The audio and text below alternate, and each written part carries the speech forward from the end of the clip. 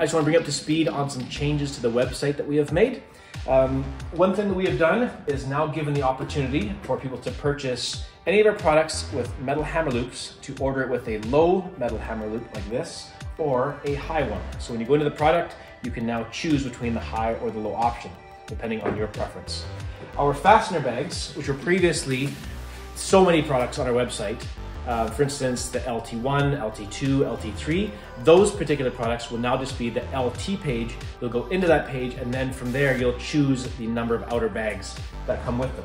So for instance, this is an SLT Max, and you'll go to now an SLT Max page, and then choose the 1, 2, 3, LSX, micro square, all the variations of this bag on the website. That will streamline and simplify the website, make it easier to navigate, and give you a bit more of a custom experience. Another change we've made is we've reconfigured the custom build option on the website.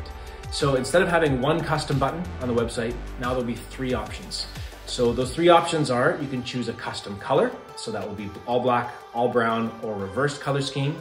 You can choose laser engraving as a separate product to have your logo put on your bags, or you can go full-blown custom, which will give you access to reconfigure your bags, move to locations, move bags around, and there will be 2 upgrade options in the custom option where at an additional cost, you can again change the color scheme as well as do laser engraving. So there's some changes to that, which will allow us to actually provide more custom spots as we need more defined for this.